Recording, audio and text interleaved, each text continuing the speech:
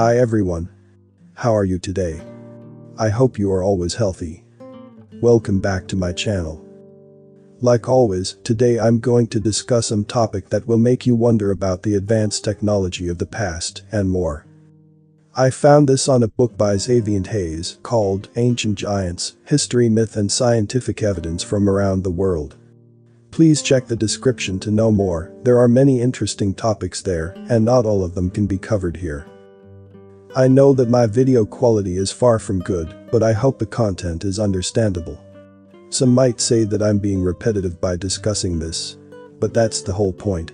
This is proof that a small occult elite of the history to fit their narrative. Anyway, I also have a Telegram channel. There, I will share various information that I cannot share here. Don't forget to subscribe to my backup YouTube channel, the link is also in the description box below. So, without further ado, fasten your pants and let's get started.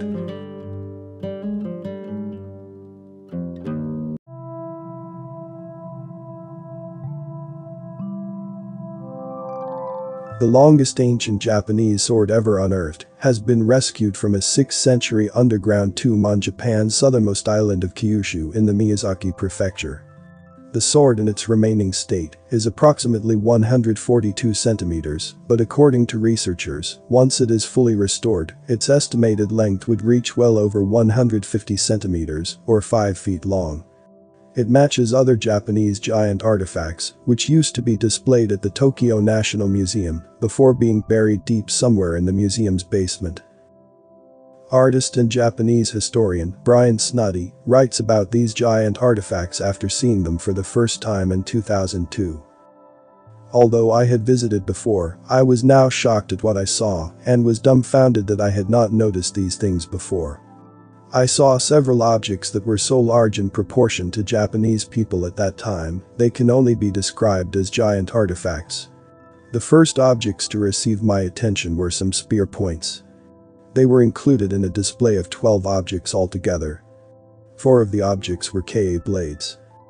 A ka is a type of pole axe, where the spear-like blade was attached to the side of a shaft and used in a chopping and hooking fashion. There were 2 spear points so large that it made me do a double take. They were both double the size of the next largest object in the display and measured about 3 feet in length. All of these objects are about 3 times the size of regular sword fittings. Most swords of this time were single-edged straight swords that carried a cutting blade length of 2 to 3 feet. However, these giant sword parts could have easily supported a cutting blade length of 6 to 8 feet. Figure number 5 of the illustration, in my opinion, shows one of the most impressive pieces of the giant artifacts in the museum. It is an iron shield about 5 feet tall. Made of several riveted iron plates, it is a magnificent piece of craftsmanship. In the display, this shield is seated between 2 suits of armor. The armors are so small in comparison, the shield looks like a large door. The weight would be anyone's guess, but I suspect at least 30 pounds. How a 5-foot person could carry this thing around during hand-to-hand combat is beyond me. I also could not imagine anyone under 8 feet high wearing these things either. As of 2009, my last visit to Japan, all the remaining objects were still there.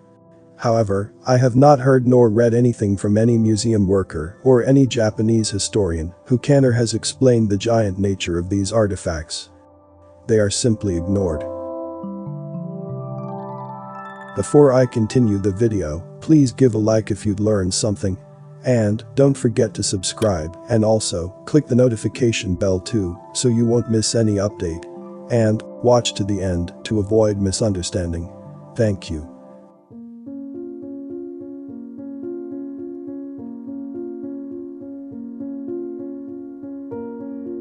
On a misty fall morning in the Chinese village of Pinjian, a group of travelers came across a giant footprint measuring 57 centimeters or almost 2 feet long, 20 centimeters wide, and 3 centimeters deep.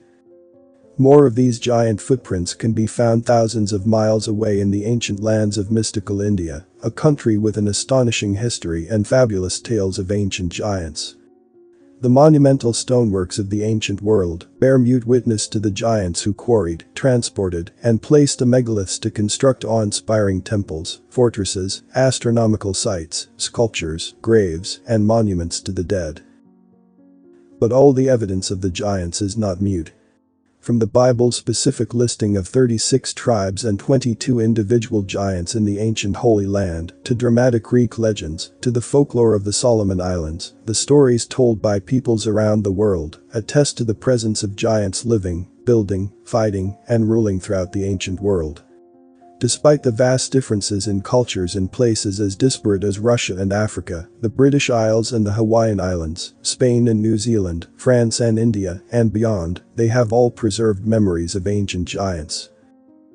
In addition, around the world, the impressive remains of giants have been found preserved under stone and earth, sometimes accompanied by giant-sized weapons. Despite the all-too-common habit of academia to lose or rebury those remains in museum catacombs, the documentation of their discoveries in the popular press is widespread. One wonders at the academic resistance to acknowledging the existence of our larger forebears. Is it because modern egos recoil from the idea that anything bigger or better could have come before? Is this a form of species arrogance? Not allowing any disturbance to the storyline that current humans are the victorious culmination of survival of the fittest? Or is it due to a fundamental disease with visions of humanity too unlike what we know? Whatever the reason, for all the traces of ancient giants preserved in the human psyche and in the earth, there are almost as many instances of cover-ups and dismissals. But, as you have seen, when the records that have not been erased are gathered together, as they are here, they constitute evidence that is not easily dismissed, especially when they are paired with the abundant and pervasive oral history of giants and their still visible monumental creations. If you haven't already, I encourage you to use this channel to guide your explorations of the rich treasure trove of legends and folklore of giants from around the world, further research the remains of giants, or visit the inspiring and wonder-inducing megalithic sites. It is sure to be a gigantic adventure. What do you think about this video? Please like and share this video if you like it, so that more people are aware of what is happening in this world. Before I end this video, let's say thank you to everyone who took the time and energy to research this. They have done a lot for us all. Please subscribe to watch the next upcoming videos. Thank you for watching the video until the end. I hope this information is useful for all of us. See you in the next video.